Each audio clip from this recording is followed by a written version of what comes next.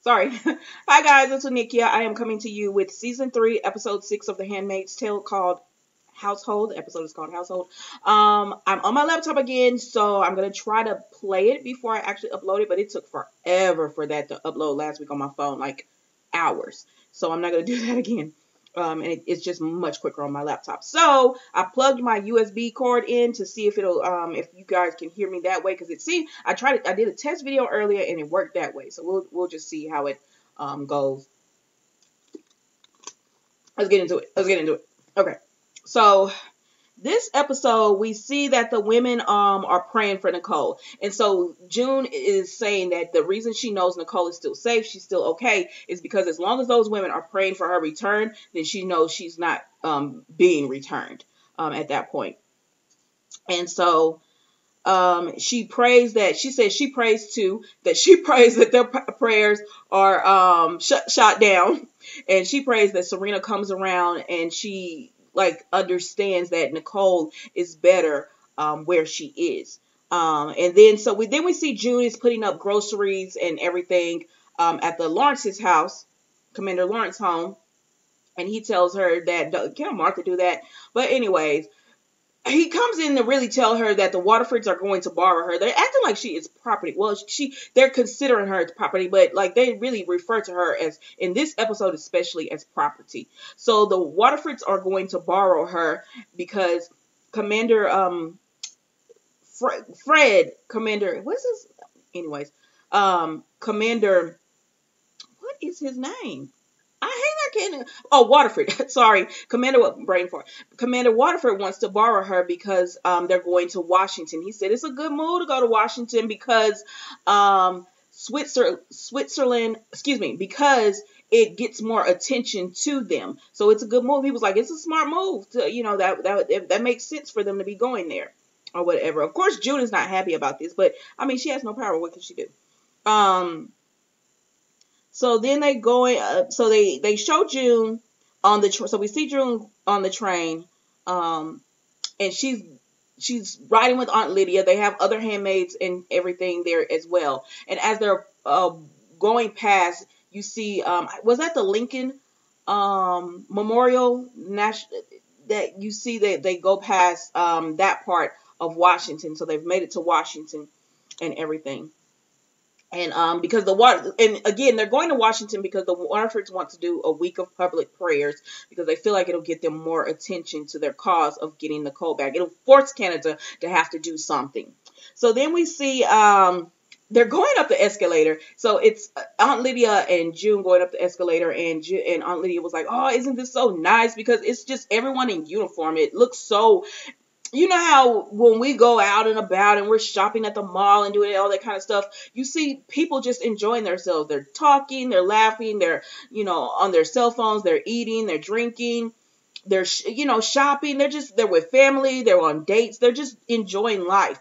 This is much more uniformed and almost military-like, the way, the precision in which, everyone is moving as they go through this. And Aunt Lydia says, "Isn't this beautiful?" And June was like, "Yeah, sure." And Aunt Lydia was like, "No one likes a sourpuss," and everything. Which, you know what? Quiet as kept. They give June a lot of freedom. Like, she has been talking back these last few, this season. She's been making little snide remarks. She gets a lot of freedom, and you really see that in this episode, how much freedom that she's getting, even though she's not able to do anything with it. But anyways. So then we see Aunt Lydia tells June to go to your spot because she said, "This is Washington. Don't be trying to cause trouble. Just go to your spot." So June goes to her spot, and they make her kneel down on a red pillow and everything. And Commander Waterford walks up and says she's with, like, he even refers to her like she's property, like she's with us. It's the way he said it, like she's with us. And June tries to speak to Serena, and she won't even talk to June. She won't even acknowledge June because she knows she's wrong. But it is what it is. She just won't acknowledge her. So then we see Rita tells June she misses her, and June is like, I miss you too. And she was like, and Rita tells June, Serena cannot want this. And Rita's like, she misses the baby. And June is pretty much like, we all miss the baby or whatever. But it is what it is as far as that. So Fred, so the Waterfords arrive at the Winslows because this is one of the top people, and they're moving this so fast. Like, the writing is good this season, but they have a lot of gaps in it as well. So Commander Winslow is one of the top commanders, but they don't explain things like how it's going. So they're in Washington. So I'm like, well, is Washington separate from Gilead? Like, what is going on? So if y'all know, tell me in the comments. But so they're going to Commander Winslow's house. He invites them in, like they literally open the door and walk away. And so they have to, usher themselves in. And Serena, as they're waiting for someone to open the door, Fred he's excited. He's like, this is good. This is a opportunity and all that. And Serena's like, for whom? Because she didn't want to stay there. And he was like, it's good that we're staying at the Winslows. He has so much power and everything that this is a good connection to make. And so anyways, Serena doesn't want to be there, but they go in and they tell them, Serena tells Commander Winslow, thank you for inviting us to your home. And he tells her, it was my wife. Like, already he's throwing, like, he's off top. You could tell he doesn't really care either way if they're there or not. He's not friendly, is what I'm trying to say. He's not that friendly to them. So then we see where the commander's wife the commander's daughter named Polly comes running to him. She just burst in, and as he's talking to Fred and Serena, Rita and June are there as well. And so as he's talking to them, Polly burst in, and he's like, oh, Polly, he's real. He changes when he talks to Polly, and then a herd of kids come in. I was like, what in the world? It's like, and then his wife comes in. So they have like 5 or 6 children. And you could tell that they're not there. I mean, they're not theirs, but you could tell they're not theirs because some of their children are biracial. And so Serena sees all this and she's like, oh my goodness. Because, they don't see that many children at one time like that, in a household. So then they're going up the stairs, and as they're going up the stairs, June looks back and she sees Serena's holding the youngest baby and everything. And I'm like, oh, this is not good. This is not good because Serena is just looking like this could be her, and everything. So then we see Rita and June are going up the stairs. They're going to their sleeping quarters. And they tell June, this is where the handmaid, you'll be sleeping with the handmaid. And Rita and June are like, they got a handmaid because they have 6 children. And Rita's like, well, I guess because he's a higher ranking, it's not like they're going to let his family not have money and everything. So they can afford these children that they keep having by these handmaids. So then we see that Rita goes on to her place. And then we see that Fred comes in to visit Serena. So they went to their room now, and Fred comes in and visits Serena, and he tells her it's a miracle, all those babies. And Serena's just like, is it? And he was like, yeah, God's anyway, Serena kind of, it's like she's buying it, but she's not really buying it because she realizes like how they got those children by raping the handmaids and everything. But then he tells her that it kills. Wait, hold on. He tells her how they are going to pressure the Canadians to go ahead and give Nicole back. And she's just wondering, is this all going to work? And he's pretty much telling her, yeah, like we're going to pressure Canada to give Nicole back. So yeah, it's all going to work out in the end. So she's somewhat kind of buying what he's saying and everything. But believe you me, Fred is not doing this because he just misses Nicole. And he's not doing that because of any of those reasons. He's doing this because he wants Serena in his corner because it looks good to have her in his corner. And she, that looks good. He doesn't want to be a commander that, you couldn't hold your handmaid, let your baby go. She's running out of control. Your house burned down and now your wife is gone. Like he can't have all that. So he needs Serena in his corner. So then, Fred leaves the room, and then Serena pulls out baby Nicole's footprints. Remember last week they gave her a paper, so she kept the footprints of baby Nicole, and she pulled those out, and she's crying and everything. So then we see so Judy's in the room with Of George, and Of George comes in, and she's getting undressed, and Judy's just chatting away. And she's telling her, I'm sorry about the inconvenience of having to share your room, and yada yada yada. And then she tells you must be Of George. And then Of George, she takes off this little, because they cover their mouth there. So Of George takes off her little thing, she unclips it, and she turns and looks at Serena. And Of George's mouth is wired shut? Like they've clipped her mouth shut. And Serena is like, oh, I'm sorry. June is like, oh, I'm sorry. And so she turns around, and she's having to cover her mouth because she wants to cry, That's a horrifying, like, to look at this normal woman, and you're like wondering why she's not talking to you. And then you look and you see that they've shut her mouth. Like, she's not able to speak. So this is like a whole different version, like, of Gilead. They are the extreme version of it, and everything. So then we see that Aunt Lydia sees the girl. Okay, so then the next scene we see Commander Waterford is trying to set up his TV, cameras and everything, because they're gonna televise this prayer again. And did y'all see where they had June when they went to this scene? June was standing there, and the angel's arms, wings were on both sides of her, so it looked like she was like an angel. I'm like, what kind of angel is she? Like an avenging angel? But they had it like that. But anyways, so Commander Waterford is getting it all together, and he tells Aunt Lydia, because they have other handmaids there, and he was like, is that all you could bring? And she was like, they have other duties. And he was like, what greater duty is the duty of their country or whatever?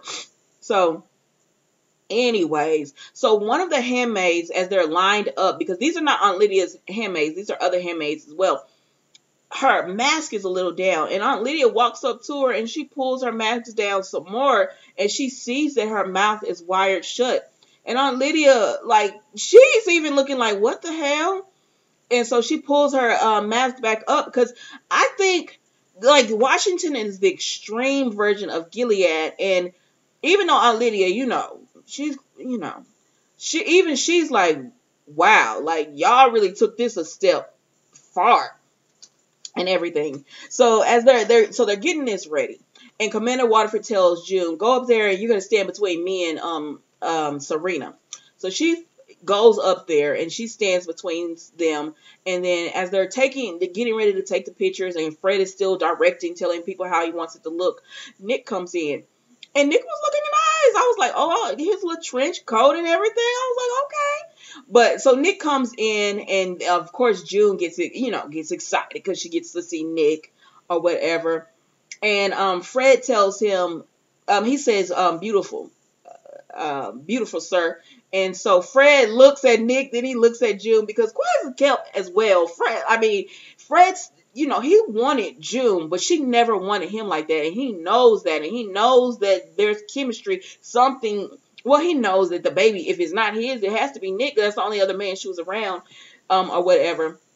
So Fred being all petty and stuff, he tells Nick, go up there and take my place, like stand in my place up there so I can make sure this shot's going to look good. So Nick goes up there, and he goes to Jude, and he says, what's a girl like you doing in a place like this? And then they like kind of touch hands, and I'm like, I know y'all not in front of all these people. Like, I know y'all not doing this or whatever. And y'all just bold with it. Like, I don't miss those days of Nick and June where you always were like, stop it. Like, stop it. You're going to get in trouble before you could even get Hannah out, just because you can't keep your hands off each other. So anyways, so then Nick stands in place, and the commander's like, oh, it looks good. And then he tells Nick, okay, let me, I'll take my place, and thank you, son, and all that. And I'm like, he's so petty. So then Fred starts doing his prayer. And for the prayer, June has to kneel, because once June kneels, the other handmaids kneel. And it's just like a show of the handmaids are in on, are understand their duty and they're okay with this as well, even though that's not true, but whatever. We're gonna roll with it. So then,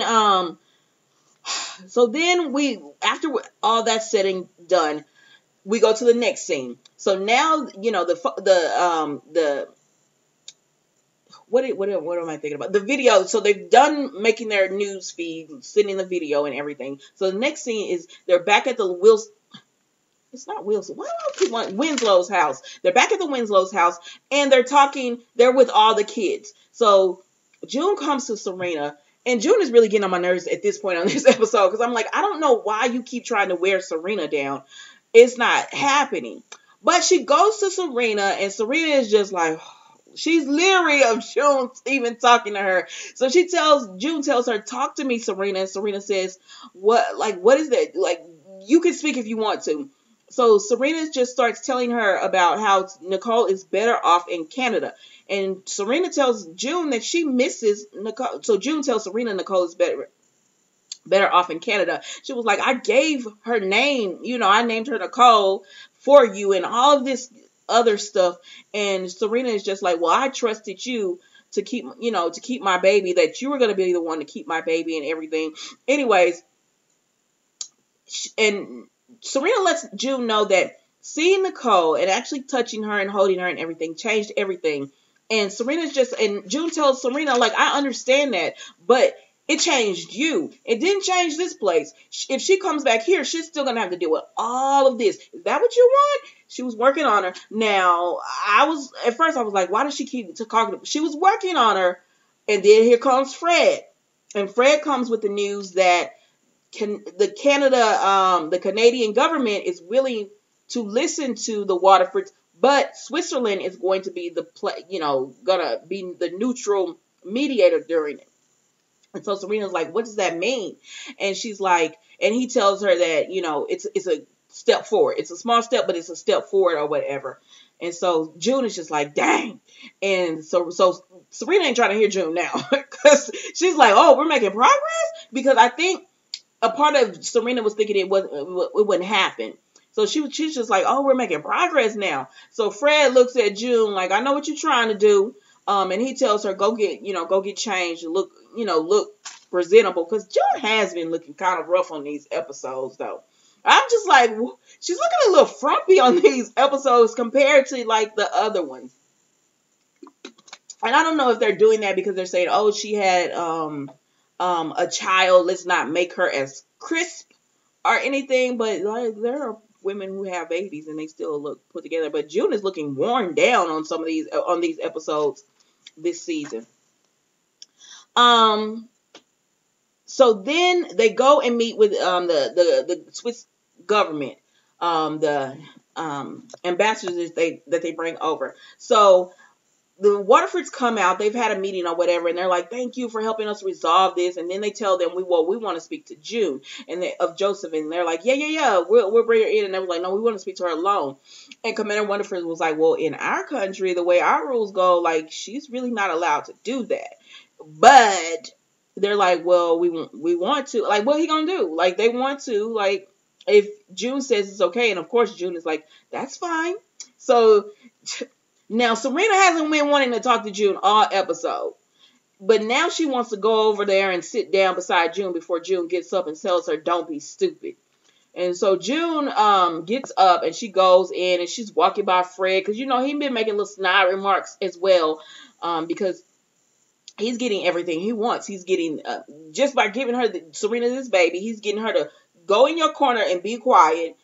He's getting to move up in the rankings and everything, like getting his respect back. So he's just like, June, don't mess this up for me.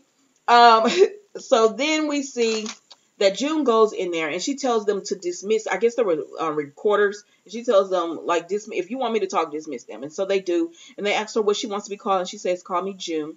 And she tells them, I am the child's mother and I want her to stay in Canada. And Commander Waterford is not the father, and they were like, we realized that because we got cassette. So I guess Luke gave the cassette tapes to the Canadian government. So they're like, we realize Fred is not the father.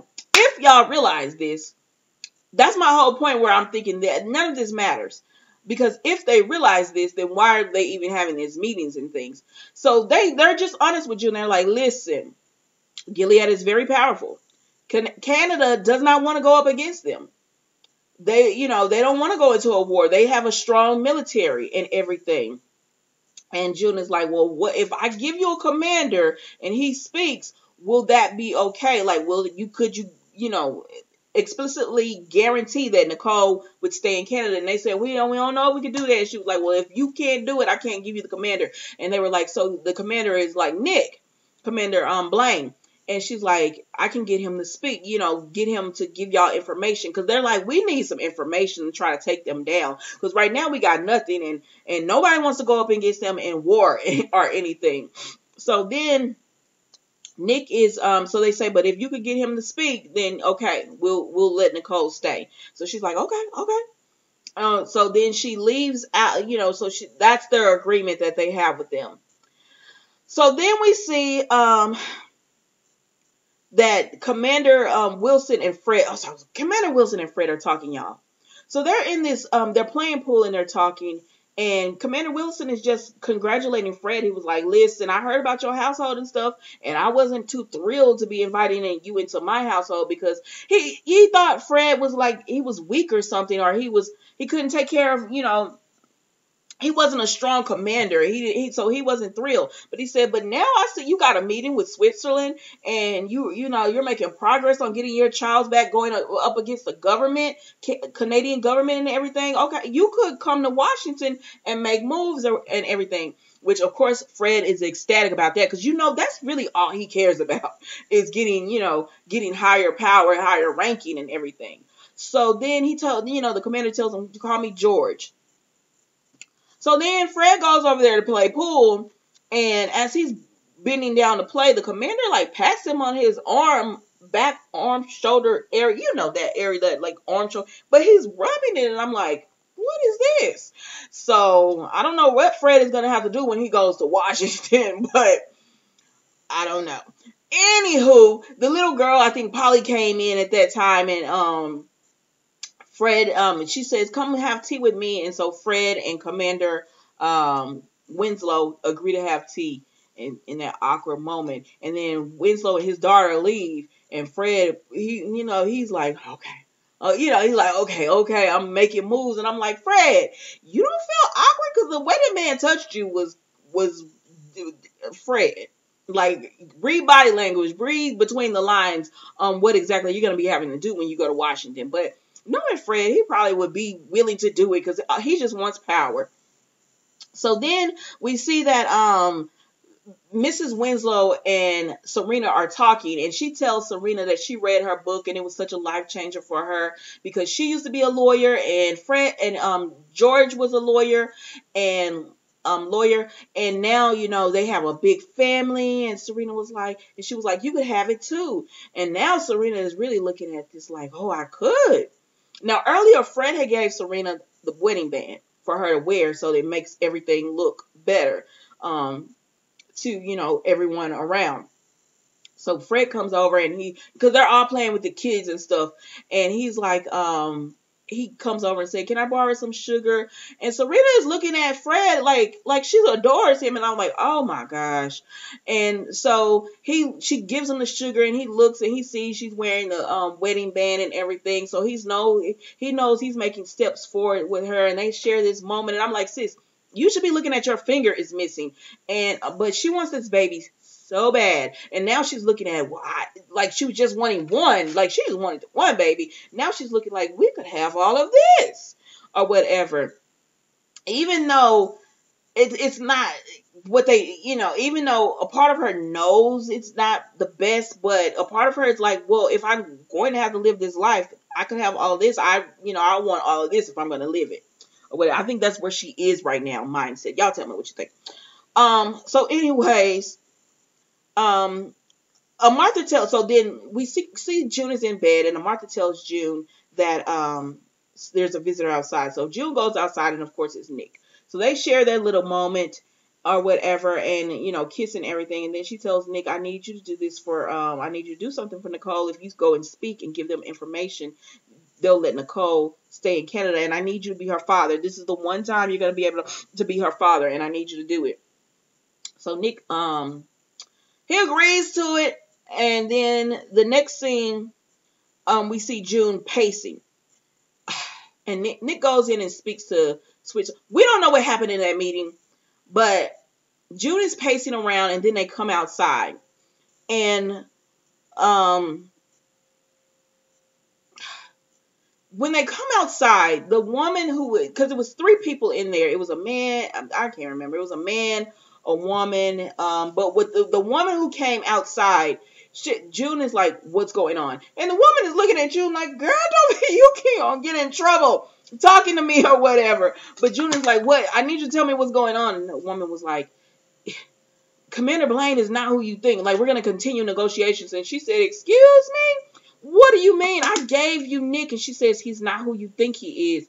And June is like, what do you mean? And she was like, some people can't be trusted. And then, so then that woman leaves, and she tells Serena, so Serena comes walking through, and June is like, Serena, what was Nick before he was a driver? And she tells him he served Gilead. And she said, how did he serve Gilead? And she said I guess he fought, and he served Gilead. And then Serena's so dang petty now. And she said, all that time y'all spent together, he never told you.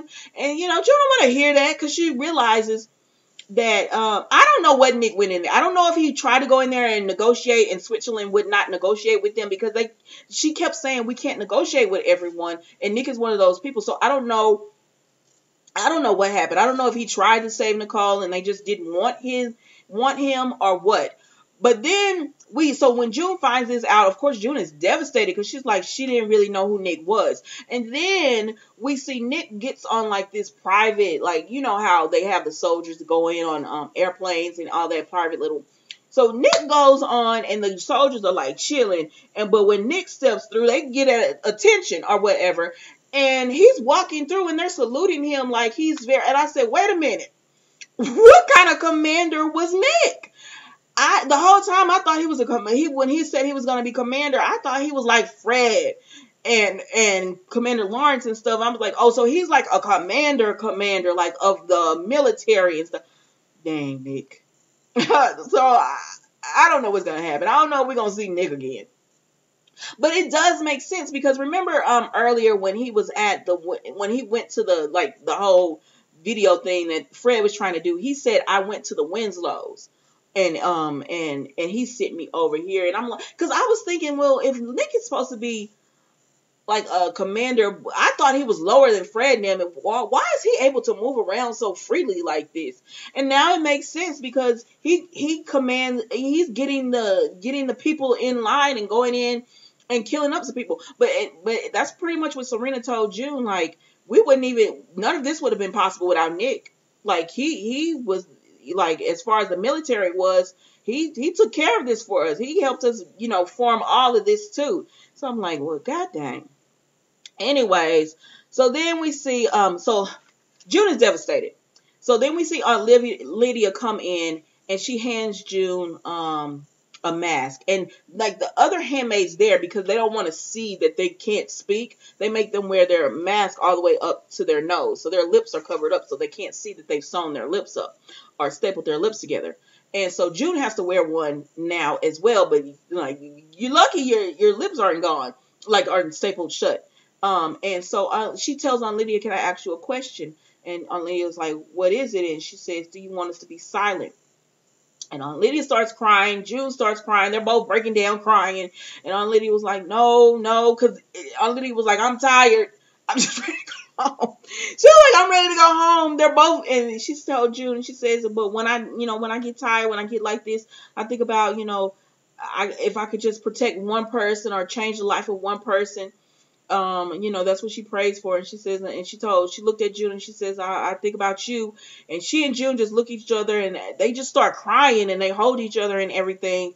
And it was just one of those moments where Aunt Lydia is into this, but even Washington is extreme for her, it seems like. So then June goes and she goes to the mirror and she's about to put on her little mask and everything, and she turns to Aunt Lydia and she's like, "Help me, can you help me?" Because she didn't know which way it went on, and so Aunt Lydia helps her put it on and everything, and they just look at each other in the mirror, and June is just like, "Okay." So then the next scene, we see that June is standing in front of, it is the Lincoln, where he was sitting, but they took his head off, and so she's standing there and she has her mask up on her mouth, and then Serena walks up, petty self, and is like, "Who's silence?" or whatever. What a great sound. And it's like, Serena, shut it, like. And so June is like, "Wow, yeah, it is. Why don't you do the same? Like, why don't you return the favor?" And so then she and Serena start battling it out, because Serena is like, "I trusted you with my baby, and none of this. If you had just went to Canada with the baby, we wouldn't be going through this. But I want, if you're not with her, then I want to be with her."